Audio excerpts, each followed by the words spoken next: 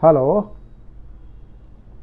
welcome to module 24 of NPTEL NOC on Introduction to Point Set Topology Part 2. So we shall continue the study of Stone-Weierstrass theorem.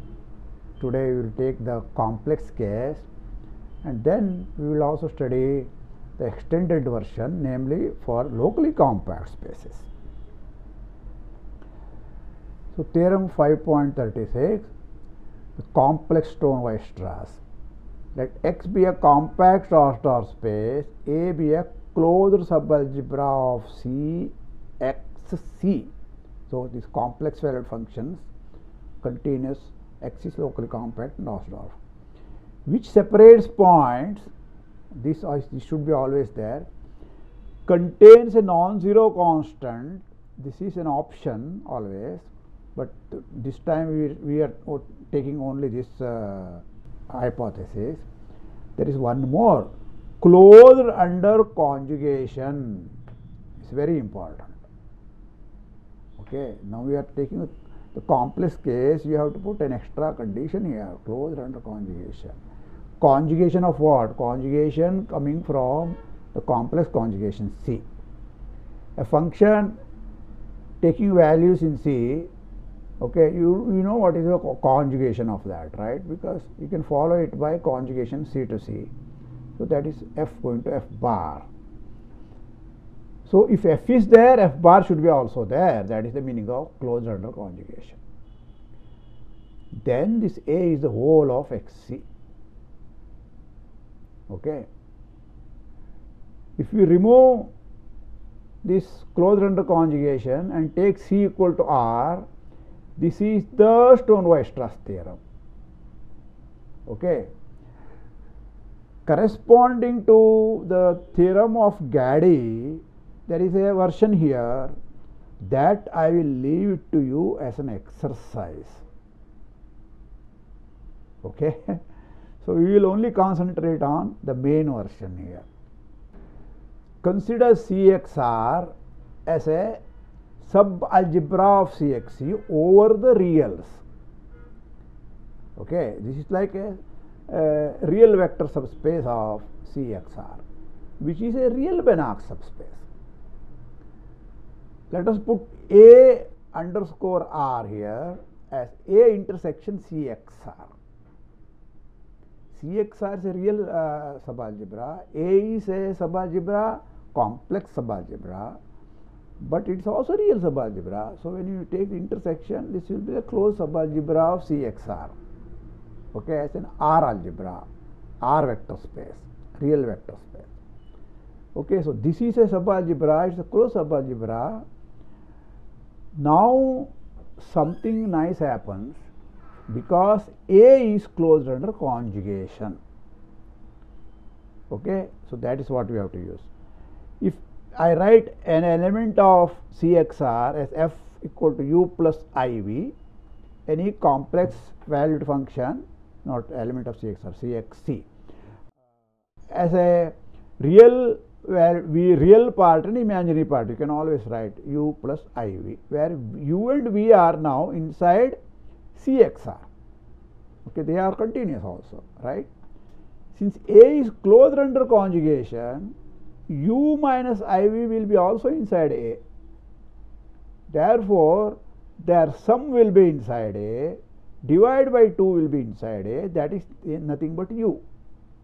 Similarly, I times this will be also inside A. When you add the 2, you get I times V divided by 2 will be just divided by 2I you have to take, that will be also V. So you see that F belongs to A implies real part of F is inside A, R, right? If it's inside A as well as inside CXR, it's a real now, it's AR. Similarly, the imaginary part also inside A, because once A is there, I times A is there, F is there, I times F is there, minus I times F is there. You apply that one to this condition, the real part of minus I times F is the imaginary part of F. Okay, there are different ways of looking at it. So, in conclusion, closed under conjugation implies that for the real part of that, A intersection CXR, this has both the real part and imaginary part of every element inside A will be inside here. Thus, we have shown that F belongs to A implies both real and imaginary parts are inside. Okay, inside AR. Now, given X not equal to Y, let F belong to CXC be such that Fx is not equal to Fy. As usual, you can write F as U plus IV. Then Fx not equal to Fy implies either the real parts are distinct or the imaginary parts are distinct. When two complex numbers are different, they can be that the real parts are different or imaginary parts are different. Okay. Now U and V are inside AR, right? So AR also separates points. Either I can take the imaginary part or I can take real part or imaginary part. So A separates points implies AR also separates points. Thanks to closed under conjugation. Without that, we could not have concluded this one. For similar reasons, if C is a non-zero constant inside A non-zero constant could be what? Could be a complex number. One either real part or imaginary part must be non-zero. So the same hypothesis will be true for AR also. AR also contains a non-zero constant. This time non-zero constant has to be real. So you have to take real part or the imaginary part, whichever is non-zero. Okay, they will be there inside that one. So all the hypotheses are satisfied by AR, right? Yeah. Therefore, by our real part theorem, okay, we conclude that AR must be equal to the whole of CXR. But then I times C of XR will be also inside A, because after all AR is a sub of this curly A, and curly A is a complex vector space. So I times this will be also inside A. Therefore, CXC, which is nothing but real plus imaginary, right? CXR plus I times CXR. Both of them are inside A, so sum is inside A. Therefore, this whole thing is A. Okay, it cannot be bigger than, anything can't be bigger than CXC. So that is the end of the proof for complex case. All right. Now let us go to the extensions of this one, the locally compact case. Once again, Alexandrov's one-point compactification plays the role, and our job will be quite simple when you pass on to the Alexander's compactification. And then we can apply these theorems. So I have told you, I repeat, you may state and prove a theorem similar to this 5.35 due to Gaddy in the complex case, okay, which we shall leave you as an exercise. We shall now discuss the case when X is locally compact and Hausdorff. As usual, we will now combine both the cases. This K denotes either R or C. Okay. So take a function f from x to k.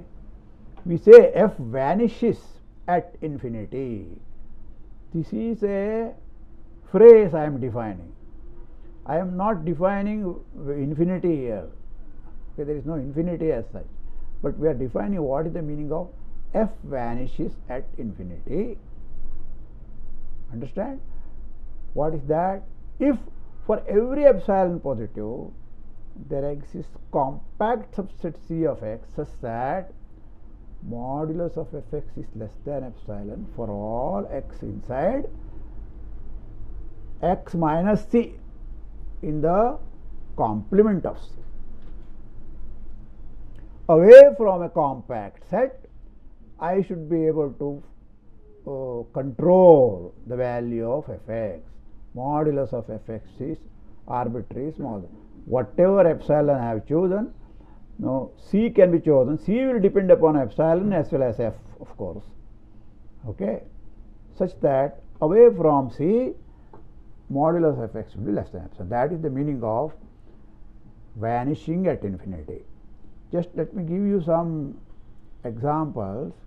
If x is compact, of course, every function from x to r vanishes at infinity vacuously. Why? Because I can take c equal to the whole of x, and x minus c is empty, so there is no condition. That's all.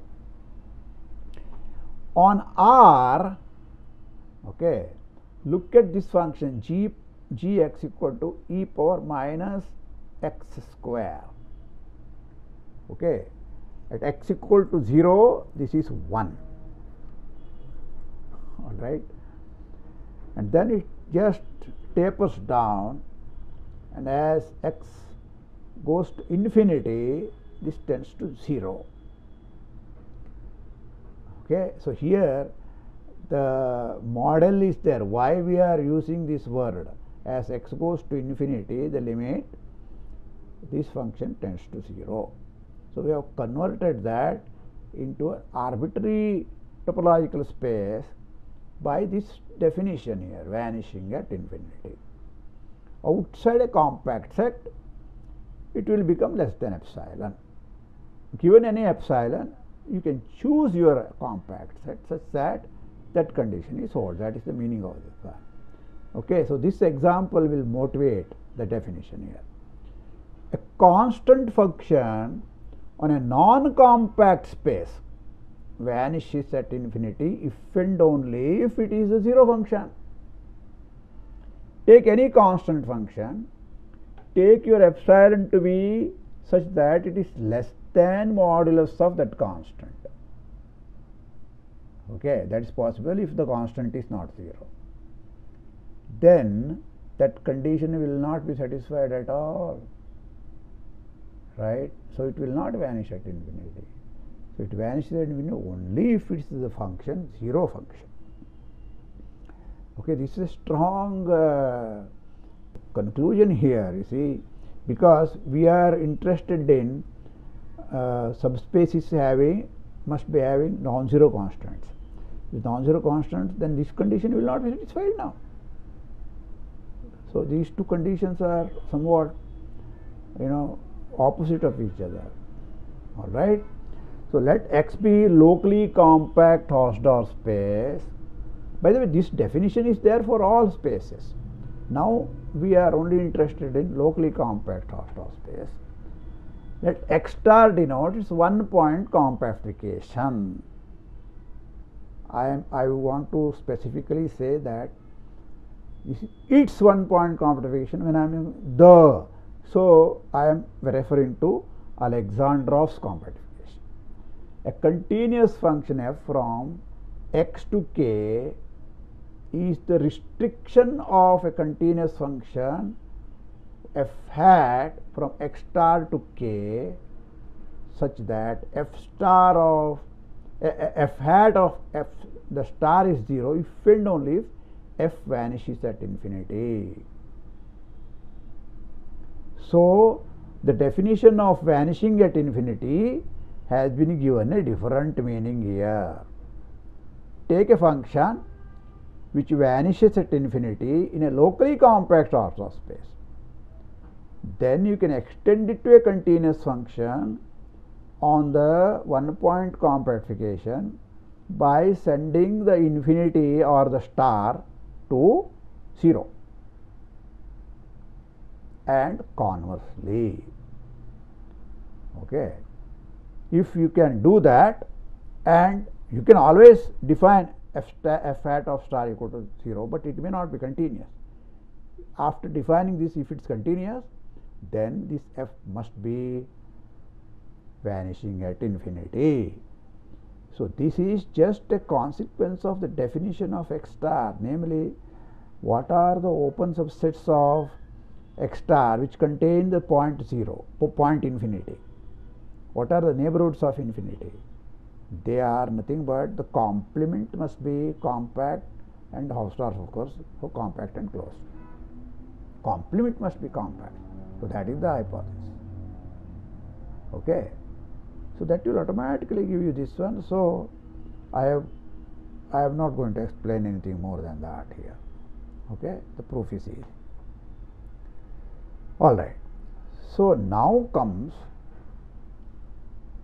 this extra notation we have here. Let C naught of xk denote the space of all continuous functions on x which vanish at infinity. Okay. Then C naught of xk is a closed subalgebra of the Banach algebra of all bounded continuous functions on x.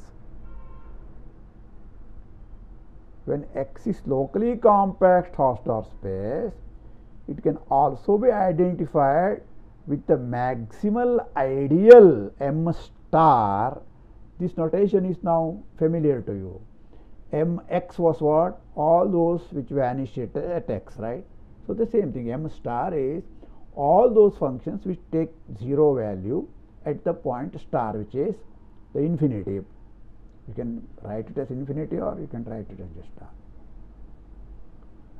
All right. So this is also straightforward now.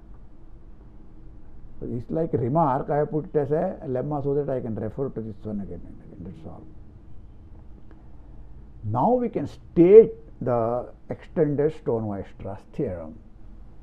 Start with any locally compact Hausdorff space. Let A contained inside C naught of xk, okay, be a closed subalgebra which separates points of x and is a closed under conjugation if K is C. So this closed under conjugation is not necessary, or even if you put it is harmless if K is R.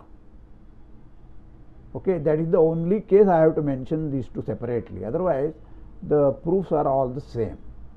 Together, I can handle the K is R or C together. As soon as K is C, you should assume this extra condition. That's all.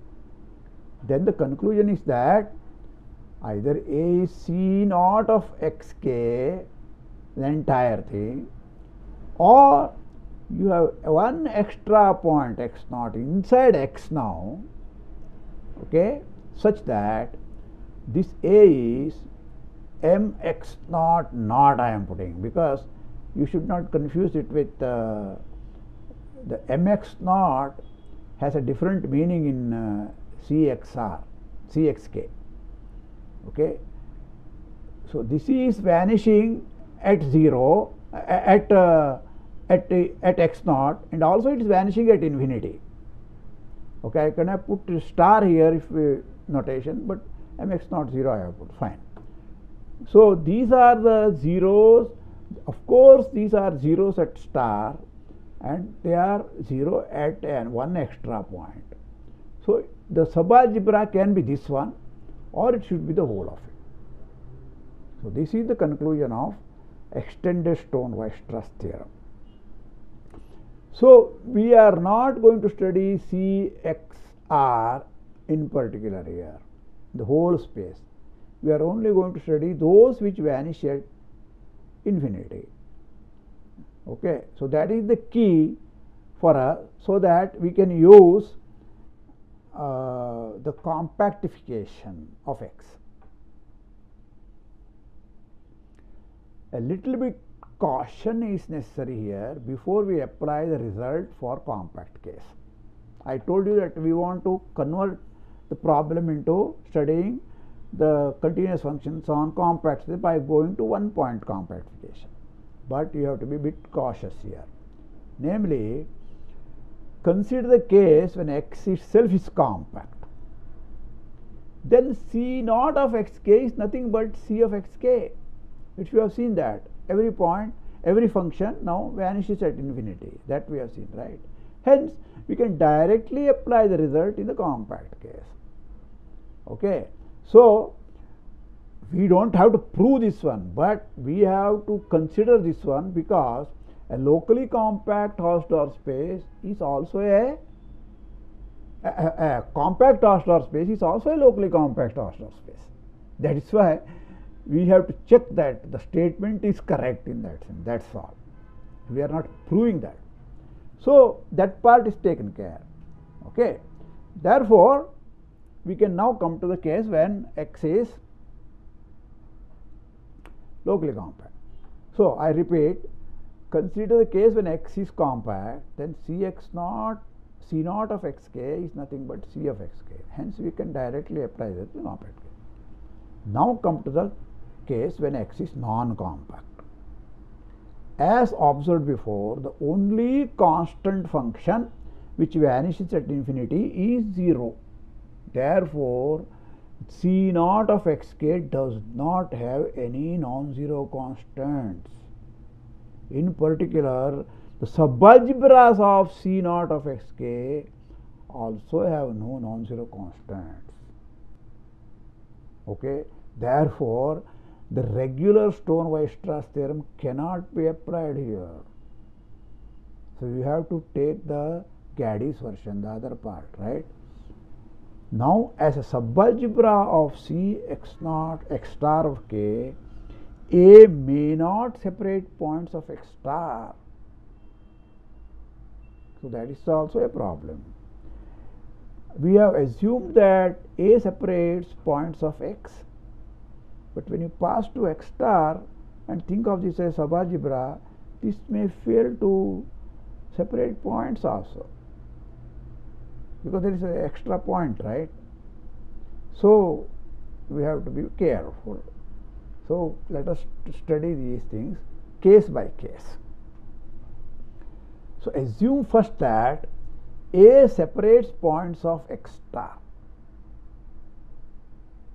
Okay. Remember, A is a subalgebra of C0 of Xk. Therefore, you can think for each f inside here, you can put f hat and think of that as a function from X star. That's a unique f hat. What is f hat? F hat of star is going to 0. That is the only way you can extend. So you can think of A as a subalgebra of C X star K. We can then apply the standard theorems 535 Gaddy's version to conclude that A is C X star K, or there is a unique point X in X star such that A equal to Mx. So this is the two parts are there. But A is already in C0 of Xk, which is not the whole of C0 of X star of K. C of X star of K. Okay. The first possibility is ruled out.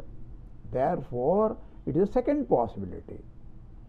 But this X cannot be inside X, because then A does not separate X and star, contradicting the assumption. So we say A separates points of X star.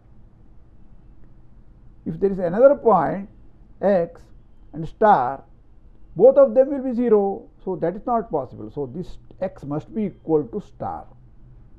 Okay. Therefore, A is nothing but C0 of X. Wonderful. All right. So this is the saving point. Suppose I assume A separates points of X star. Now comes the little more complicated case. Suppose A does not separate X star, then what are you going to do? In passing, we note that since A separates points of X, the extra assumption that A separates points of X star is the same thing as equivalent to assuming that for every point X in X, there must be a function f belonging to A such that fx is not equal to 0. Okay. For each point there is a function fx. So this just means that it is not contained in any maximal ideal mx. Okay, that was the assumption. If this is not true, means equivalently what happens when A does not separate points? Since A separates points of X, but does not separate points of x star. It just means that now you have to analyze this one correctly. Okay. This can happen only if there exists a unique point x naught x such that A is inside mx naught intersection cx naught, which is mx naught 0. Okay. As soon as this condition is satisfied for each point x, fx is not equal to 0, there is one f. It will separate points of x and star. Okay. In addition to separating points within x, it will separate points of x star, the whole thing. So, under the assumption that it does not separate x star, we have concluded that A is contained inside in this ideal. Okay. You have to show that it is equal to this ideal. So, task is not yet over. That is the only choice now. It can't be the whole thing, it has to be this ideal. Now consider subspace y equal to x minus x naught. Throw away x naught. Okay. When you throw away x naught, you have got an open subset that is also locally compact Hausdorff. So that hypothesis is not yet changed. Now I have to make some more cases here. Suppose x naught is not an isolated point. Okay, let us assume that x naught is not an isolated point. That is the easier case. Perhaps the other one is too easy, that is why I am considering it later. The inclusion map I from y to x induces an algebra homomorphism of algebras, which I write it as I star, from Cxk to Cyk. Y is a subspace. So what is this? I compose, take y to x inclusion map and then take the function f from x to k. So that is I star. Okay. So it's like restriction map actually, but restriction map is injective now. This is always there. This restriction algebra homomorphism injective map, algebra homomorphism always there. It is injective because x naught is not an isolated point, which just means that the subspace y is dense in x. Okay. Dense subset, if two functions agree, they agree on the whole space. So this we are using it again because x is Hausdorff space. Therefore, this I star of now. So we have got an injective mapping. Now look at the image of mx naught, okay, intersection cx naught of xk. This map I am restricting it to C naught now. Okay, C naught is what? Those things which vanish at infinity, right? Vanish at x star. A star is not here, but vanishing at infinity makes sense. Intersect with mx naught, that means those which vanish at x naught also. So I star of that is nothing but C naught of yk. What is the meaning of C naught of yk? Again, those which vanish at infinity. Now look at this one. That this x had an infinity, that is star. But this y naught, this y has two of them. This x naught which you have thrown away, that is also part of infinity now. So around the neighborhood of that point, okay, you can cut off, and then whatever is left out, you cut off from the other side also, you get a compact set. So you can think of this also being now part of infinity now. Okay, this point which you have thrown out. So this is important to see. This is nothing but now C naught of yk. Okay, without referring to anything, any extraneous points and so on. What is this one? This is just all continuous functions, okay, which vanish at infinity in our definition. Now consider the one point compactification y star of x. y star of y sub.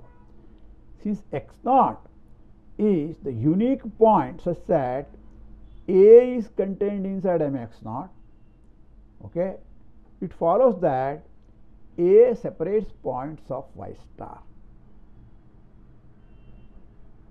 Okay, its uniqueness was important there. Now, you see, A did not separate points of this x star. Okay, that was the starting assumption. But after throwing away x naught and bringing that in sense to along with a star, so that the bad point has been brought back together with infinity. That is the whole idea here. Okay, now what happens is x naught is a unique point, was the unique point inside mx naught. It follows that this A now separates points of y star. Okay, therefore we can conclude from case 1 that A must be C naught of yk, which is, by we have defined, is image of this one. I am just writing mx naught intersection this itself, because I star is injective mapping, which is mx naught 0. All right. So that is the end of one case. What is the subcase? Subcase is when x naught is an isolated, not an isolated point of x. Now we come to the case wherein x naught is an isolated point of x. Here you don't need much topology, it's just algebra now. Okay, when x naught is an isolated point, how does Cxk look like? At the point, the isolated point, you are free to define the function whichever way you like. So that is a free point. So it can be assigned free real or complex number, any number in K. Therefore, what happens is Cxk is nothing but Cyk, where y is the complement of this point. X naught is thrown out, right? Cross with k. This second factor corresponds to arbitrary values taken at the point x naught. Okay, that is what Cxk is. With what is this product structure I want to tell you, namely, take the inclusion map I from y to x, which we have taken earlier, with I star being the first projection. Now the restriction map from here to here becomes the first projection. The second projection is evaluation of the function at the point x naught. That is the second projection. So if I know what are two projection maps here, I know the product structure. In other words, every function here can be written as I star of that function, comma, f evaluated at x naught. That expression will be unique. Therefore, C naught of xk is nothing but C naught of yk cross k. Okay, k has to be free. See, vanishing at infinity is not affected with this k at all here, see. Right? Because whenever you take compact set, you can include the single point inside that compact set. Away from that compact set, vanishing is same thing as vanishing at this part. Okay, so C naught of xk is C naught of yk cross k. And mx naught, the ideal, is nothing but Cy of k, because this k factor will go away. Okay, things which vanish, then k factor will go away.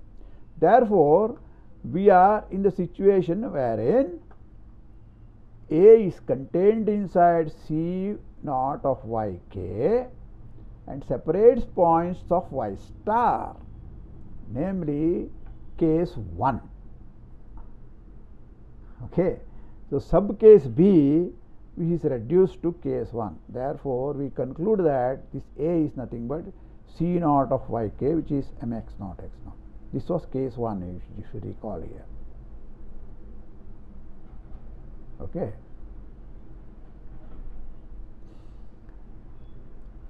So this completes the proof that the theorem that for locally compact spaces, how does a closed subalgebra look like? Locally compact star spaces take a closed subalgebra of the set of the algebra of all functions which vanish at infinity. For that we have this. This is one extension. I don't say this is the only extension. There can be many other possibilities here. This is one of the popular things. You can also have a look at Simmons' book for such versions. Okay. So thank you.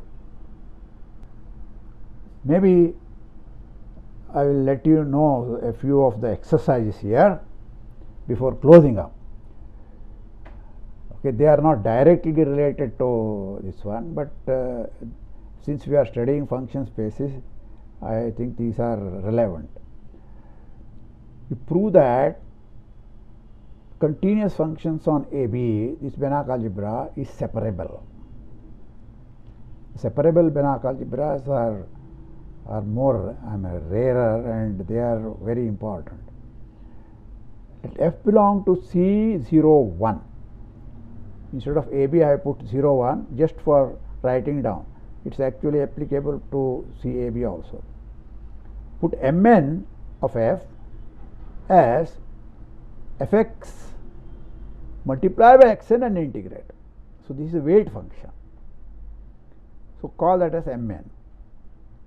Okay, for n equal to 0, 1, 2, 3 up to n. With one function, you have put several these functions, or Mn of f are these constants here.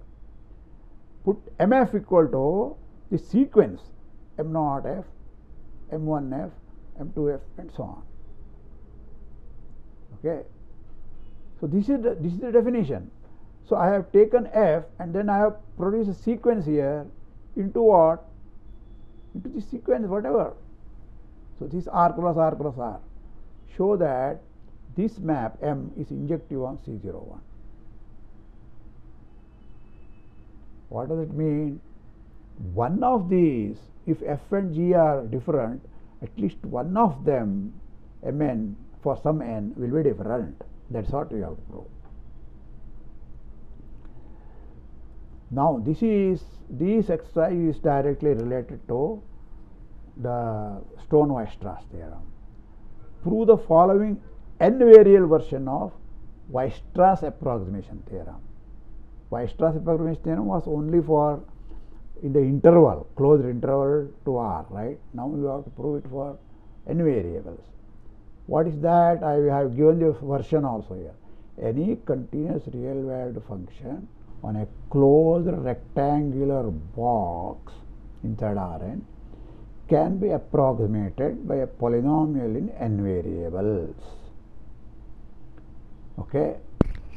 Deduce from this that any continuous real valued function on a closed and bounded subset of Rn instead of the box can be uniformly approximated by polynomial functions. Okay, here also you can put the uniformly approximated. Show that any real valued or complex valued function can be uniformly approximated by a polynomial in a complex variable z and z bar. A polynomial in z and z bar is different from just polynomial z and taking some conjugation. Okay. For example, x can be written as z plus z bar by 2, right? So that is the whole idea here. Contrast this with the fact that from complex analysis, the following fact is there. If you don't know that, you may learn it somewhere. Namely, look at the simple function f z equal to 1 by z. This function cannot be approximated uniformly on the unit circle by a polynomial insert. Unit circle is closed and compact. Only unit circle you take. Okay. Don't take the whole disk. The whole disk doesn't make sense because 1 by z is not defined on the whole disk. At 0 it is not defined. Okay. Try to find a sequence of polynomials is converged. It is not possible. Okay. But why can't we? Why it should be true? I mean, because why can't we apply Stone-Weierstrass theorem for complex case to this function? After all, this is a nice function defined on c minus 0, right? And then I am taking a compact subset there, the circle. So what is wrong? So you have to explain that. Okay, don't make this mistake that Weierstrass theorem can be applied here. Okay, not Weierstrass theorem, Stone-Weierstrass theorem. Why? Just tell me why this is one. There is one line. Okay, that is this exercise. There are some more exercises. These exercises will be there in the PDF file I am going to give you anyway. Okay, so you don't have to depend upon the slide, but I would like to show it in the slide. That's all. All right. Thanks you. So let us meet next time with a new topic.